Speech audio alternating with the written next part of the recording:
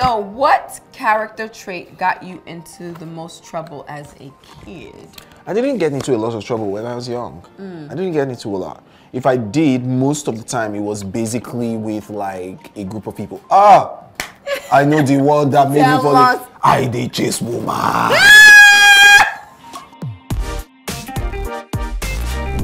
Hey, beautiful people. This here is Aka, and he is the MOG himself.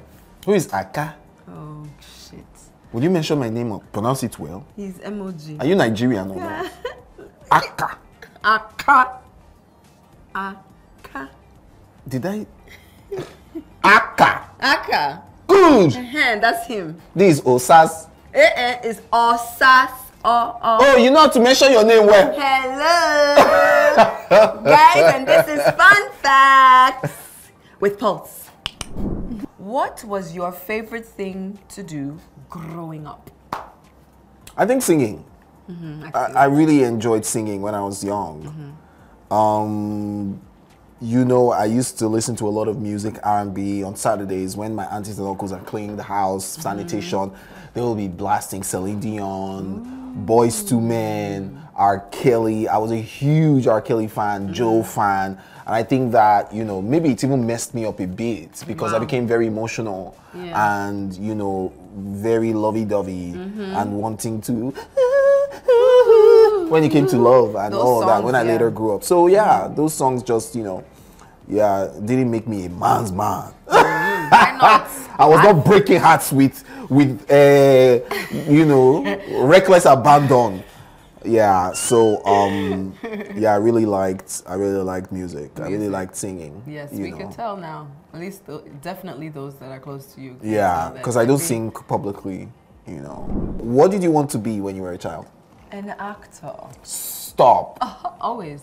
Stop. I've always wanted to be an actor. Since what age? Maybe when I was so there have been a few things. I've wanted to be a lawyer. I've wanted to be a figure skater, an ice figure skater. And then I had a chance to get into modeling. And pageantry. So when you did the pageantry, was that like a means to an end?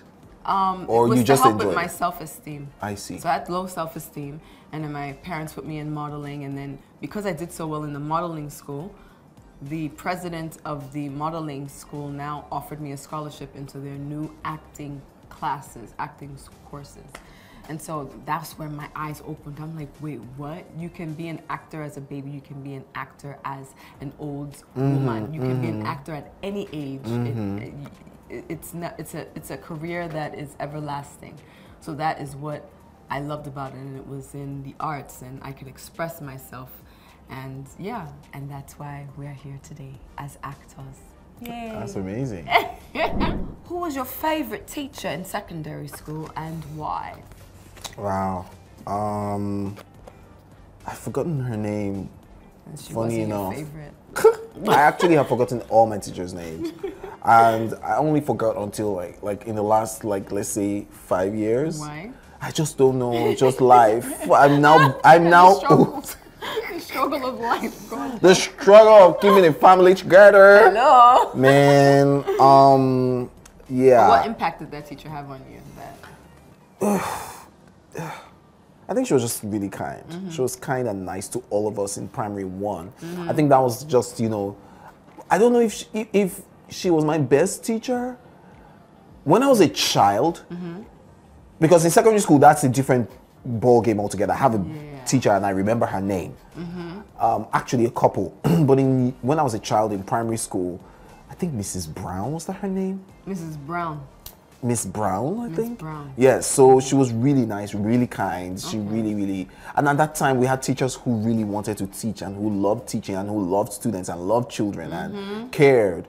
Not now that people are doing it because they are looking for money and that's the only paying job they can find. But no, but there are good teachers out there. Yeah, I know, but now it's just like there's a mix of dull ones plus the good ones, of wicked ones and the kind ones. But then you had more kind, definitely, and more, you know, people who put their heart into it than... I think because of maybe the system. This is the system, everything, you know, just Nigeria now is blessed. What was your worst subject in secondary school and why? I think I tried my best in all subjects. Maybe it was in secondary school, well, high school is what we call it in the States. I think that's when I realized I did not want to be a lawyer, is when I now got into, it wasn't my worst, but it just helped me define the What subject was that? It was law. They are teaching you law in high school? Yeah, it was a law specialized high school, yeah. So, yeah, man, sure, man, sure. So yeah, it was a law specialized high school for students that wanted to be lawyers, and I think that helped because then I realized that you didn't want to do it. I didn't want to do it. Like it was great to learn about torts and law and But does that definitely help when you read contracts now? Oh yeah, definitely. But guess what? I didn't go to any law school, but I can read my contracts and understand it. What are you trying to say? I'm just saying. Why are you hating on me? Because I went to a law specialized high school. Law specialized high school. Gosh. What is your worst childhood memory? Childhood memory. Oh my God, worst childhood memory. When my dad got broke. When he got broke. Yeah, so we used to be very comfortable. We used to be okay. My mom and dad ran a business. He was also like, but then something happened and everything just crashed. I think my worst childhood memory was or is witnessing us go from like this to. Yeah, that's traumatic. Yeah, I think worst childhood memory is seeing my mom sell clothes. Yeah. Not that there's anything wrong with it, but yeah, I mean, like from traveling, for vacation and going to the US for like business to, and when I mean sell clothes, I mean like sell okrika. My mom sold okrika to put food on our table, and she would go through like do crazy things to make sure that we survive, make ends meet. So that is very, very like crazy for me. And what was your biggest fear when you were growing up? Yeah, growing up. Failure. Wow. Yeah, I'm a very bad sore loser. I'm very competitive. I see. And can you tell? I think no, I can't tell because you're always sweet. Yeah. I'm a sore loser. I'm very like myself, my friends. When we are playing games like this, hey, we are tearing the entire place upside down. Like at some point, my wife was just like, "It's just a game. It's just a game." I'm like, "No. If they win me, it means my soul has passed." And you know what's so crazy about genetics is that I see that quality in my daughter. Oh wow! Like she cries. The girl is smart, but if she gets one wrong. Wow. Flood works, boss, tantrums. You got one wrong, Azariah? It's okay. You try harder next time. That's nice. It's that sore loser mentality and it's hard. Wow. Yeah. That's crazy. Yeah. So what character trait got you into the most trouble as a kid? I didn't get into a lot of trouble when I was young. I didn't get into a lot. If I did, most of the time it was basically with like a group of people. I know the one that made me fall in. I did chase woman.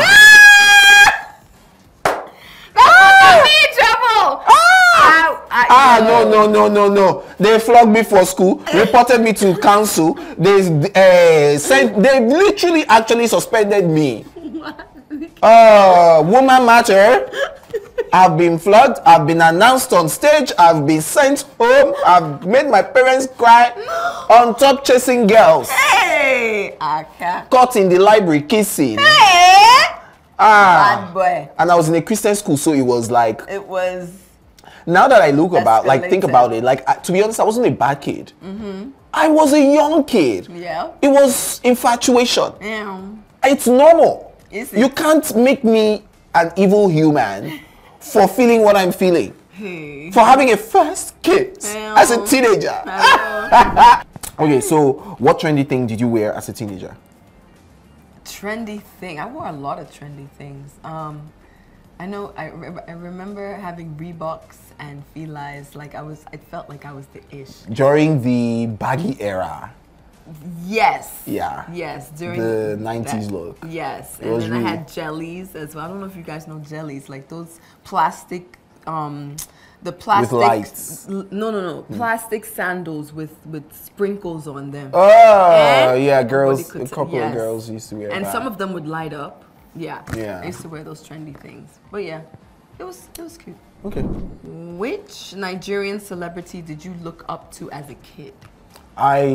Nigerian celebrity. I remember looking at Onyeka Onwenu one time on TV, and I fell in love with her. Wow. Fell in love with her voice, her stature, her music, her mannerism. I fell in love with the patch on her hair. Wow. Or the white patch, and I would pray. That's why you... I always prayed for it. Really? Oh yeah, I prayed for it when I was a kid. And well, I mean, I guess prayer works. Yeah. Guys. So one day, guess what? A couple of months ago, I was on the phone with my mom, video call, and so she's like, "Ah, you have the white patch on your head." I was like, "Yes, mom." "Oh yes." And she was like, "Oh, nice." So I was like, "Yeah." So I saw Onyeka Onwenu with it when I was a kid, and I prayed for it. She was like, "Will you shut up? Don't you see white patch on my own hair?" Your own mother had it. So I was like, "Oh my God, mom, yours isn't white. It's like tinted, white and gray and some brown. It's off-white. Mine is just, and it's just here." She was like, "Keep quiet, it's hereditary." You keep quiet. Which of your parents was stricter and why? My dad. My dad was definitely the stricter parents during my childhood. Do you think it's because he was overprotective? He knew you were Definitely. very beautiful and he knew he wanted to keep men away from you? Or you were naughty? No, I wasn't naughty. I don't think you have a naughty bone. No, I wasn't naughty, but you were just overprotective. very overprotective, very overprotective growing up. And yeah, I think that also shaped who I am today. Like, I don't get over. Are you the same way with, Azariah? Well, I don't have to be so much because she's just a kid, little kid. But do you think you will be? Yes, I will. Oh. Just like me, I couldn't have a boyfriend until I was 21. She can't have a boyfriend until she's 21 too. I agree. Yeah. I agree. And in fact, my own Gabby, till she's maybe... In fact, her boyfriend will be chosen by me. If you could go back to your childhood and make 3 rules at home, what would they be? Oh, wow. No shouting. No raising your voice. Children cannot shout. No, like my dad used to raise his voice a lot. And it made us scared of him. My dad is an amazing man. We love him. He loves us. He loves everybody. But we all had the fear of him. Yep. Until like now, we're like, if he shouts, "Daddy, Abe!" He'll now be like, he listens and everything. But it's just who he is. It's easier for him to raise his voice. And I picked on that. So I raised my voice a lot. Okay. And I would just wish that I didn't see that a lot. Or, that because his siblings, everybody was afraid of him. Wow. Just because you don't want to hear that, loud voice in your head. I would also say another rule. Maybe family festive traditions. We should have kept on like traditions. Like we love each other. My family is but we didn't have enough of family traditions. Like everybody has to come eat together on a table at a certain time. Or everybody has to be around for Christmas. We all have to be at home. Like everybody, no matter where you are in the world, you are all coming back for Christmas or for a birthday. I didn't celebrate a birthday for the longest time. So till now, like my birthday can pass. It was my last birthday that I had like my friends come in. Like it was beautiful. I saw Thank that. you, my love. It was I was pushed to do it. My manager and my wife, they pressed on it because I'm just like, why? It's a day, like It was really, so yeah. But we could at least online. Yeah, and after it, I really enjoyed it. I was just like, is this what it is? My birthday, I feel loved, you know? So yeah, I really liked hosting people, you know? So I wish that, you know, we did more of that when we were like, you know, we, you know, made a little. And my wife is very festive and she's very like, oh my God, sometimes like a month to Christmas, she's counting down. I'm like, Christmas, Lily, can you calm down? What's gonna happen in this Nigeria that is now, you know? She sees lights and she's like, Christmas lights! I'm like, yeah, so I wish I had that. So now I'm trying to be conscious to do that for Gabby, you know, and, you know, make us have traditions. So yeah, those two things, I think, are good enough. What was your most embarrassing moment from growing up?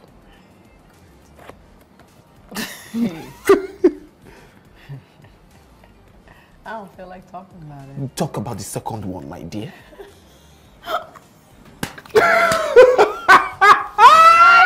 Because he probably knows my first one. Talk about the second one. Hey!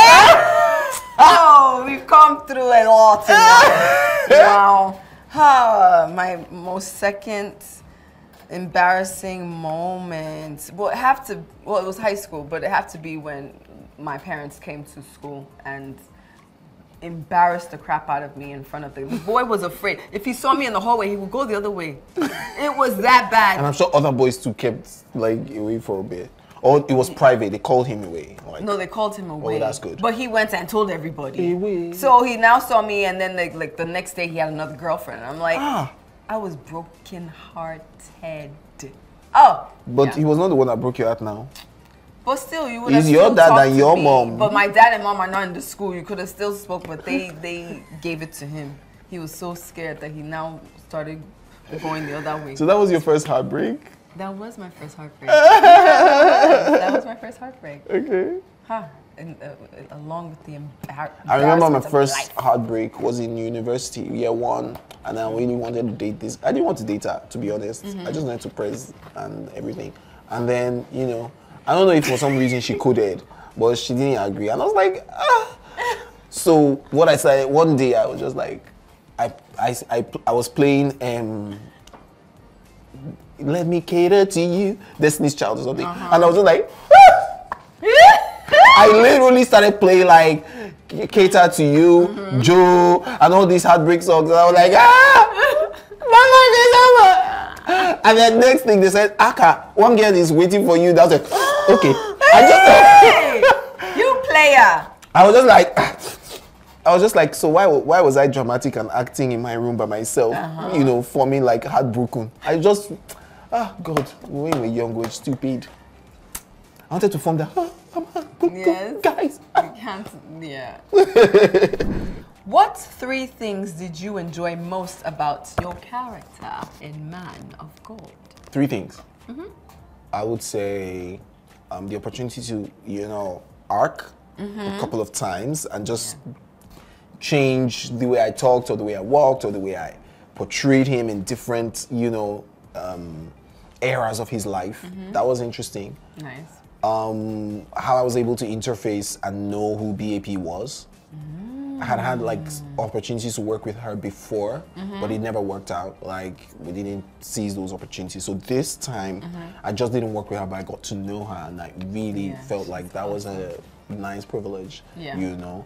And then number 3, working with my amazing colleagues and, you know, crew members. It was beautiful to, you know, work with everyone. I mean, we had worked before, but I think this also bonded us in a way that was different, you know. I think it was because everybody was counting on this movie to do well, because it was a flipping moment for everybody. For everyone. Yeah. We hope you enjoyed Man of God. Yes. We enjoyed making it. Yes. It was really... The Man of God is just, you know, it's a gift. Ladies and gentlemen, that is Fun Facts with Pulse! Yay!